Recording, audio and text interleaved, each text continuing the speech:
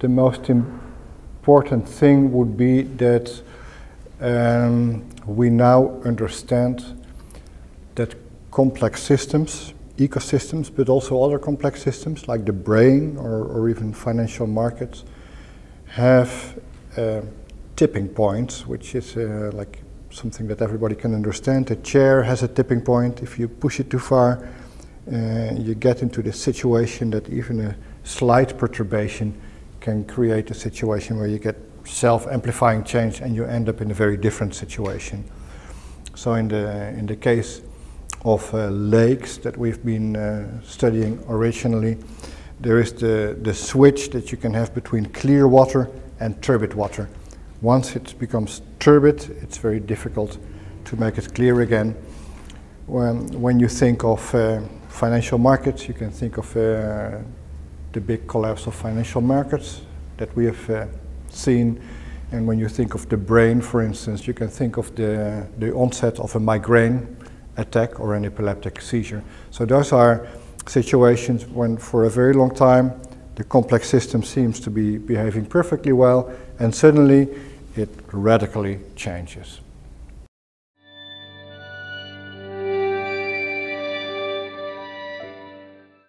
The interesting thing is that you can use this information. You can use this information about tipping points in two different ways.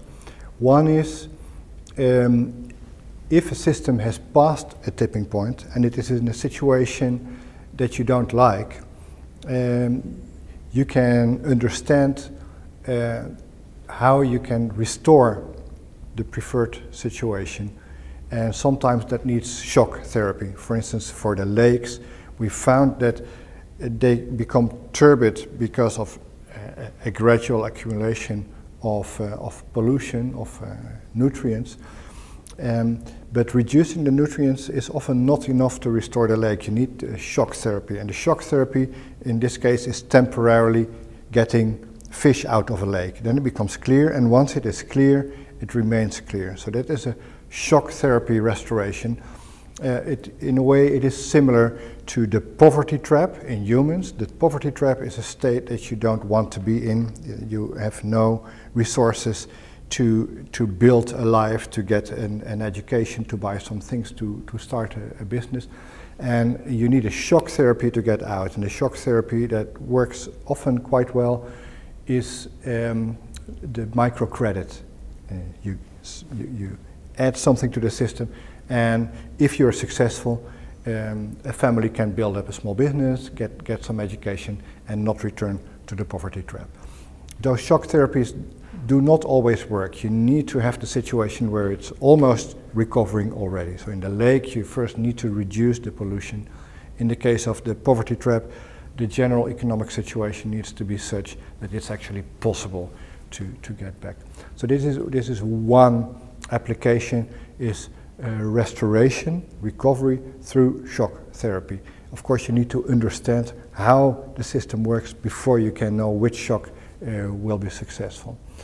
The other important way we are now trying to make this useful for society is finding universal indicators of resilience. We want to be able to measure how close a system is to a tipping point for collapse. It would be really interesting if we could do that for lakes, for rainforests before they collapse, for instance, the mood system. How close is someone to a tipping point for depression? And I'm saying it would be really interesting, but the cool thing is we actually found that there are universal indicators, at least quite generic indicators, that surprisingly work across very different systems. So it's a miracle that you would find the same kind of signals in the brain or in a rainforest or in a financial market, but that has to do with very fundamental mathematical properties of systems that are close to a tipping point.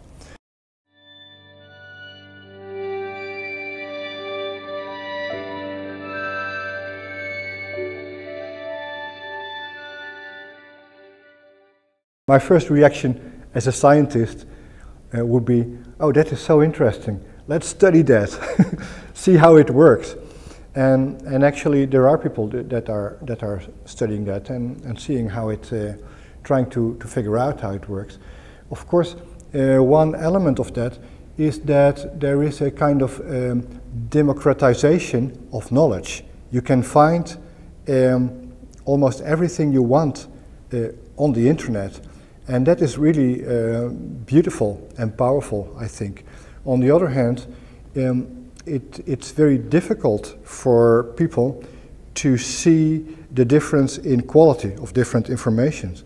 So I'm not saying that a scientist is always right and a non-scientist is not, but there is a range of information quality between asking somebody that has perhaps never gone to school, never left the rainforest about answering certain questions, and somebody that has dedicated all her life to studying this in university, standing on the shoulders of giants. So I think that there is a lesson there for society and for scientists, and it's a challenge to try to find ways to allow the general audience to understand the difference in information quality that there is. At the same time, I can also imagine that the general public may feel that science knows a lot, but they know a lot about very isolated facts. There's a lot of things that we don't study in science. And I think science can also benefit in that sense from interacting more actively with the general public in also seeking new questions to answer, because one way of looking at science is that it is creating insights, like islands of insight, as they have been called, into a sea of ignorance. We know a lot, very well, very powerful way of focusing, but then it implies that it's difficult to see all the things we don't know around that. I think science can benefit from interaction with society in seeking important questions to study and ways of looking at things. So I think we're getting closer to or we need to get closer to a real interactive situation between science and society.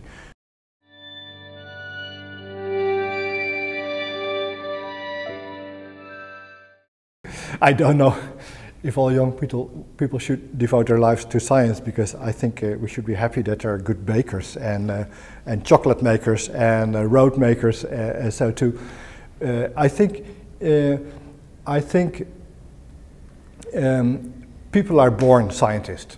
And usually small children, if you talk to them, they think already quite scientifically, and they're very interested in everything, which is basically the quality you need to have as a scientist.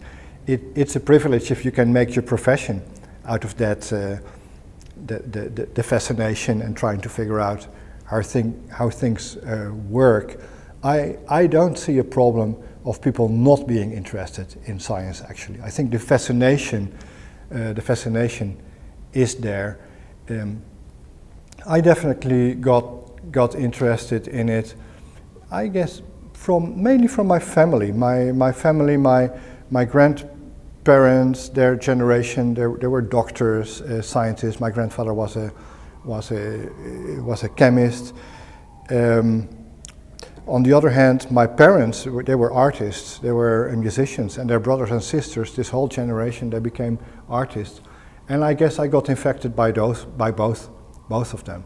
Those are both beautiful things to do in life, and you can do them as a hobby, especially the arts. Science is more difficult to do as a hobby, although now you have more resources with the internet and computers and measuring devices to even do it as a hobby.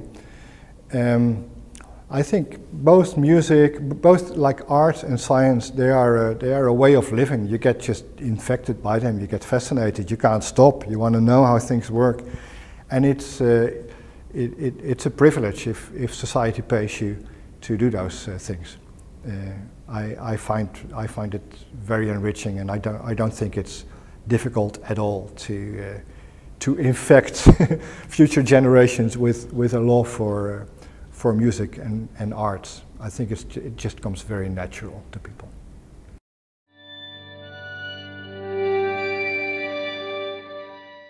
Yeah, there are so many frontiers of knowledge that are waiting for us to pass. And an obvious one is, of course,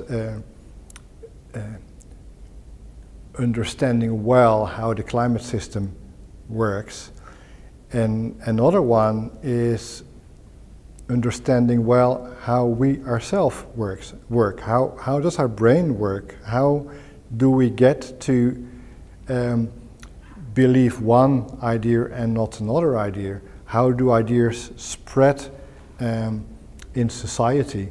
So I find the understanding of our brain and the interaction between our brains as humans another really exciting frontier of knowledge. So for me, the most interesting frontiers of knowledge are the ones that are related to the environment where we live, nature, the climate, and the ones that are the questions about ourselves. How do we think? How do we get things done in society?